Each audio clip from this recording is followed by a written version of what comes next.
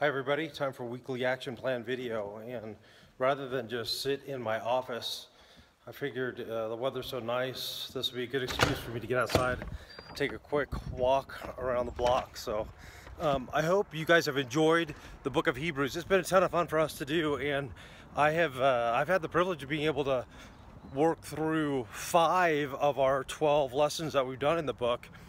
And I actually got to start off the series, and I started off the series talking about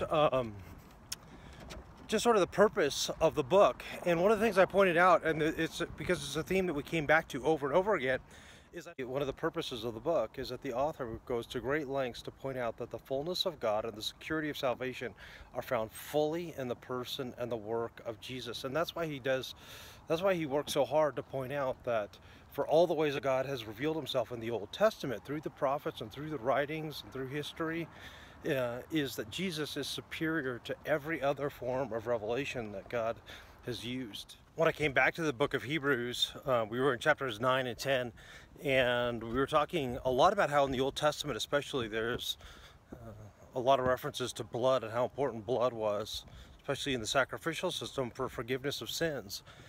And I gave this illustration about a trailer that I bought and how rusted out it was, and the project that we went through to kind of restore it, and how it looked great when we were done. But the reality is just like sin, there was rust inside the trailer that I couldn't even see.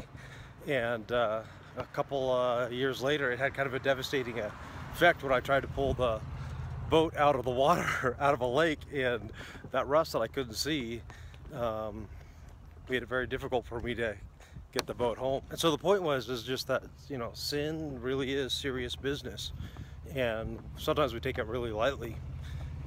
The next opportunity I had to talk in the book of Hebrews was in chapter 11, which is of course one of the highlight chapters of the entire Bible, sometimes called the Hall of Faith. And I talked about, you know, what does faith look like, and I had you guys write out your own definitions for faith to start. One of the things I talked about is I said, you know, I kind of walked back through creation and creation science, and I pointed out how I think it takes a whole lot more faith to believe that all of this just happened by accident than to believe that there was a God that made it all. And I used some quotes, and one of them I used was Fred Hoyle, the astronomer and scientist who coined the term Big Bang, when he was observing the fine-tuning that makes life possible here on Earth. He said, "A common sense interpretation of the facts suggests that a super intellect has monkeyed with the physics as well as the chemistry and the biology." Fascinating.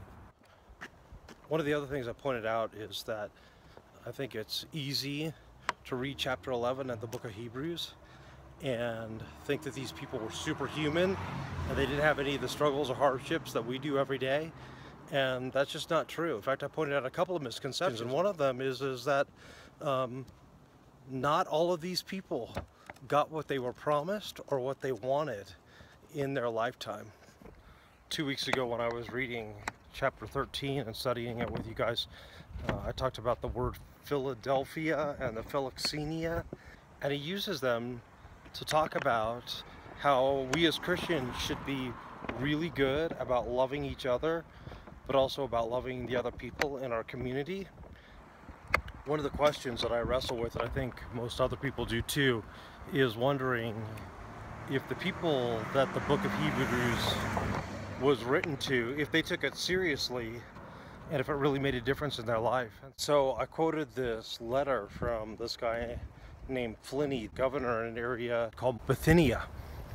And this is how he described the Christians. He said, "They bound themselves by an oath, not to any criminal end, but to avoid theft or robbery, adultery, never to break their word or repudiate a deposit when called on to refund it." And I use that to point out that it seemed like Christianity really was making a difference, not only in the lives of the people that were reading this stuff, but also to people that were watching how these Christians were living. And so this last week we looked back just a little bit at chapter 11 for a little bit of context, and into chapter 13 again, and talked about what does it look like to live with that tension of living well here in South Lake Tahoe, but also living well and taking seriously what it looks like to be invested in the kingdom of God. And that's how we kind of close things up. And so we talked about how the people in Hebrews chapter 11 remind us of the delicate balance between being invested in the places where we live, but not letting the places where we live dictate the values and priorities by which we live by. And I used the video of the guy on the slackline to talk about one of the keys to be able to live in that tension well is, like Hebrews chapter 12 at the very beginning tells us, that we need to keep our eyes on Jesus, who's the author and the perfecter of our faith. And that's my hope and my prayer for you guys this week, that you do keep your eyes focused on Jesus and that you follow and live for him well this week. God bless you guys. Have a great week.